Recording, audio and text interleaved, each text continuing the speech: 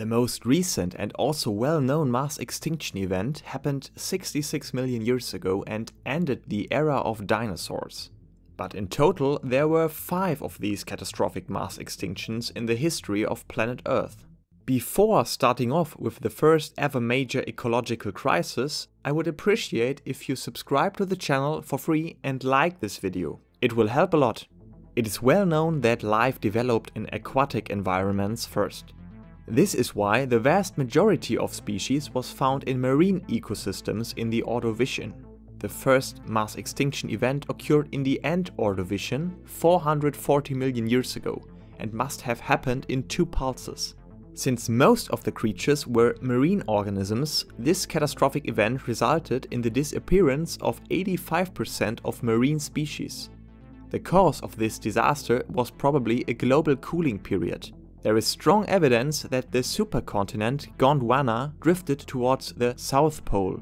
This probably resulted in a temperature drop of 8 degrees Celsius and caused growth of continental ice sheets, leading to massive glaciation. The consequence was a seawater level drop.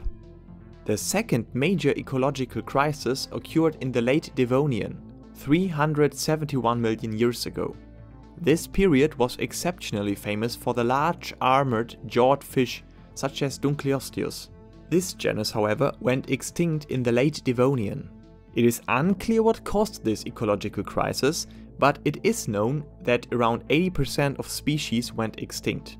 Corals were hit especially hard, which led to a significant dying of coral reefs in the ocean. The third mass extinction event was the most severe of all 5. The end Permian extinction occurred around 250 million years ago. An estimated 90% of all marine species went extinct during it.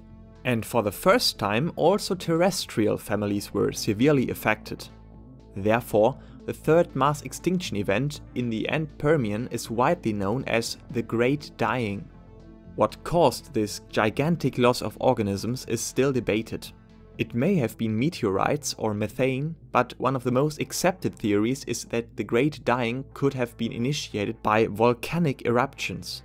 Even though this puzzle is not entirely solved yet, we know that the era of a multitude of marine organisms ended here. Trilobites went extinct. The remarkable sea scorpions were eradicated, but terrestrial organisms were also massively affected, even insects. It has been suggested that around 70% of all terrestrial species disappeared. Life was literally on the edge. The fourth great extinction event occurred in the era of dinosaurs and defined the so-called Triassic-Jurassic boundary. In the Middle Triassic, the coral reefs had finally recovered.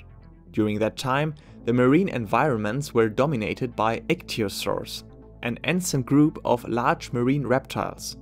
201 million years ago, the fourth great mass extinction event led to the disappearance of 75% of the species at that time. There is much evidence that the incident was caused by massive volcanic eruptions once again. The consequence must have been a global warming period and quadrupled carbon dioxide levels that led to ocean acidification.